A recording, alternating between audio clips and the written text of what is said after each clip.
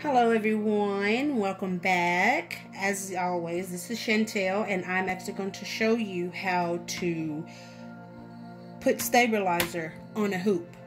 So this is a 5x7 hoop. You have this down here, you can actually unscrew it, it loosens it up, and this pops right out.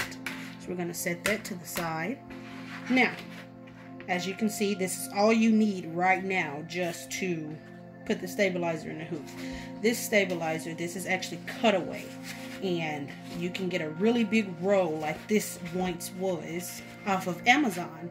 It is about 50 yards, and as you can see, I've used almost all of it. Okay, so this is what you're gonna do. You take it, just overlap it just a little bit, not too much. You have to conserve. And this is what I always do. I press right here so that I can see where the little screw is, and I cut right down. Okay, so let's set that to the side, and the scissors. Alright, so now you make sure that it's pretty even, so that one side doesn't have less than the other one, because then it'll make it kind of hard. Now on this, hopefully it'll focus in so you can see, this has an arrow to show you what's the top.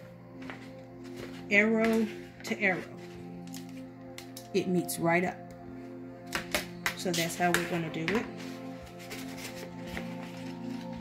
Now, as good as even as you can. You're going to lay this on top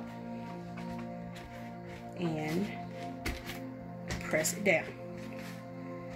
Now how I do it is I tighten it up just a little bit,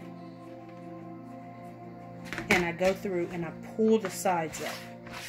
This is only good for if you're doing this, which I'm actually going to float a shirt on top of this, but that's going to be another tutorial for you all. You have to pull it up. You got to make sure that it's nice and taut. And I'll let you hear how it sounds once it's good and tight.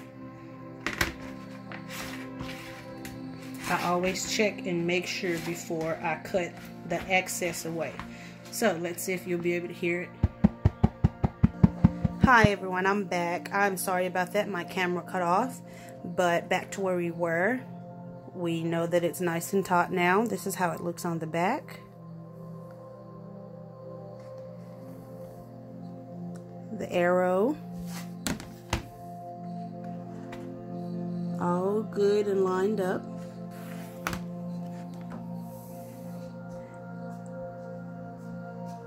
And there you go.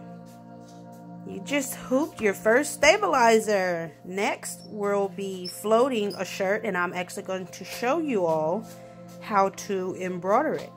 Thank you for watching. Like and subscribe if this helped. If you have any questions, please comment below. Thank you all for watching. Bye.